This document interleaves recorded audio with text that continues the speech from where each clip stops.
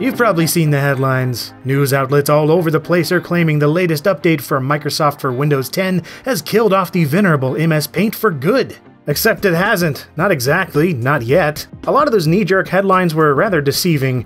At the time of this video, Microsoft has simply deprecated the program and shifted development resources to Paint 3D, a successor to Paint with 3D modeling functionality. And seeing as this new program also does the same basic stuff that Paint did, the thinking is that including both apps with future versions of Windows could prove redundant later on. Still, the deprecation of MS Paint is a bit of a bummer. Even if I use stuff like Photoshop 95% of the time, I still find myself going back to Paint for my work here on LGR, strictly due to how dead simple it is for doing very simple things, like cropping screenshots and opening downloaded images with corrupt file headers. And besides, there's something to be said for the foolproof nature of Paint as the most basic of image editing programs and the odd nostalgic connection many people have towards it. So even though Paint will still be available in the Windows Store or your own backups in the future, let's go ahead and take a look back at the history of MS Paint before its development ceased in 2017. That history starts in the early 1980s with the coinciding of two notable events: the introduction of the IBM PC in 1981 and the release of the first PC mouse in 1983. IBM's release of the PC was a watershed moment for the personal computer industry, inadvertently creating a standard for what defines a PC to this day.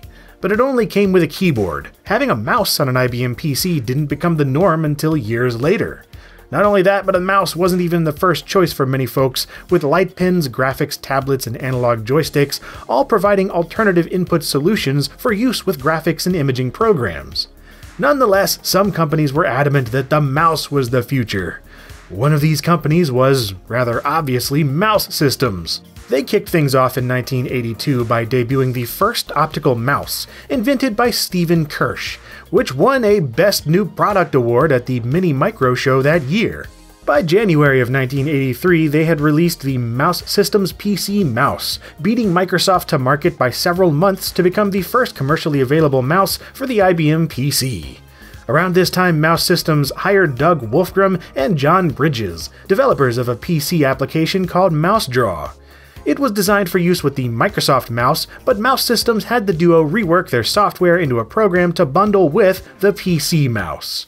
They called it PC Paint, releasing in 1984 and bundled with Mouse Systems input devices thereafter. It was very clearly inspired by the look and feel of Apple's Mac Paint for the much-hyped Macintosh, but PC Paint had the distinction of being able to take advantage of color instead of just monochrome when paired with an appropriate graphics adapter. This, of course, led to further competition in the IBM PC space, most notably with PC Paintbrush from ZSoft Corporation.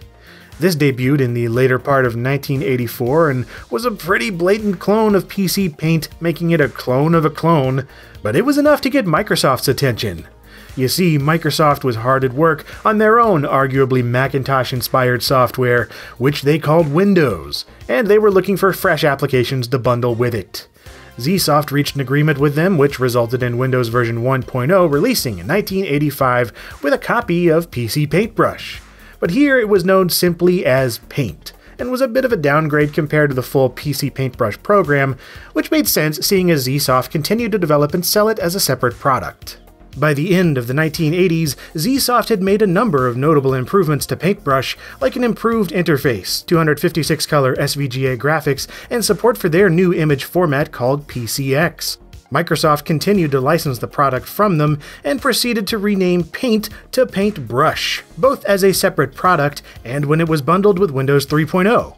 But after this, the two applications went their separate ways, with PC Paintbrush turning into more of a fully featured raster graphics editor, and Microsoft's Paintbrush continuing to serve its purpose as a much simpler image application. It evolved yet again in 1995 with the release of Windows 95, where it reverted to the name Paint. At its core, it still worked a lot like Paintbrush, but the interface was completely redesigned while adding support for custom color palettes and higher color depths. The Windows XP release was the next big overhaul in 2001, natively supporting the popular JPEG and PNG file formats, as well as being able to directly acquire images from digital cameras and scanners.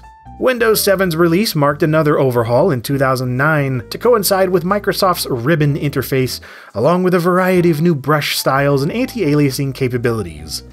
Finally, in April of 2017, Paint 3D was released to the public through Windows 10 version 1703. This was initially thought to be a spin-off of Paint with a stylus-friendly interface and basic 3D modeling capabilities, but it now seems that Microsoft intends this to be the future of Paint. So my question is, will Paint 3D end up having the same kind of legacy as Paint did? Time will tell, I suppose, but somehow I doubt it. Alongside Solitaire, Paint is probably the one bundled Windows app I've wasted the most time with in various study halls and crappy jobs over the years, and like I said, I still find it useful for very basic image manipulation. And I don't know about you, but I always enjoy seeing people do ridiculously impressive artwork in Paint. And I don't just mean stuff that looks realistic, because Paint could do some utterly fantastic pixel art as well. There's something beautiful to me about doing wildly complex things with arbitrarily limited resources, and Paint is pretty darned memorable for that reason. Then again, sometimes you just want to draw a big dong in the sky, and it's fine for that too.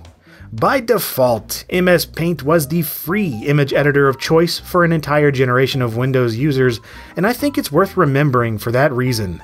While there are tons of free alternatives now, from Paint.net to GIMP or even Paint 3D, I still think there's something to be said for the awesome simplicity and surprising utility of Paint, and the various programs that preceded it.